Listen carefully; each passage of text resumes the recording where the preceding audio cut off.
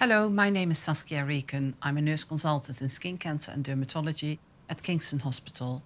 In this video, I'm going to tell you how to examine yourself for signs of skin cancer and what to look out for. The most common forms of skin cancer can almost always be cured in the early stages, when they're small and haven't spread. The earlier skin cancer is diagnosed and treated, the better the outcomes are. Check yourself at least once a month. If you look critically and regularly, you will notice changes. Use a full-length mirror and a handheld mirror in a room with plenty of light, ideally after a bath or shower.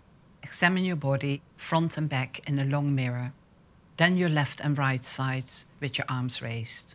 Bend the elbows and check upper underarms and palms carefully. Check the backs of your legs and feet, the spaces between the toes, your toenails and the soles of your feet. Examine the back of your neck and your scalp with a handheld mirror. Part the hair or use a hairdryer so you can check all over your scalp. Finally, check your back and the buttocks with a hand mirror. You can ask a family member or friend to check all the places that are hard to see, such as the back and scalp. Don't forget to check areas where symptoms can go unnoticed, such as fingernails and nail beds, the palms of your hands, the genital area, between your buttocks and under your breasts.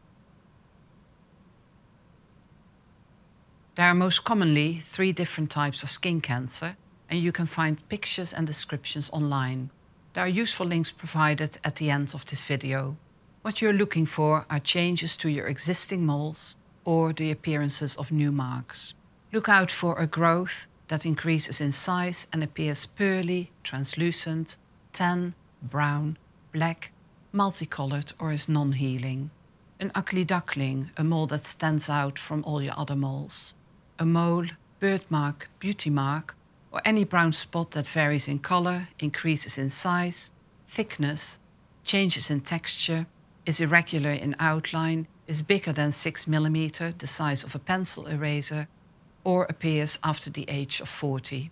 A new red or darker color flaky patch that may be a little raised, or a new flesh-colored firm bump. An open sore that doesn't heal, or a spot or sore that continues to itch, hurt, crust, scab, or bleed, should also give cause for concern.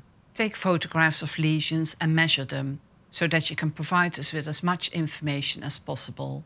We map patients with lots of moles. Apps like My Skin are available to download that help you take pictures and measurements of moles, so you can track any changes. We hope you found this information helpful.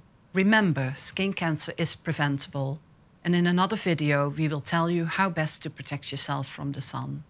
Thank you for watching.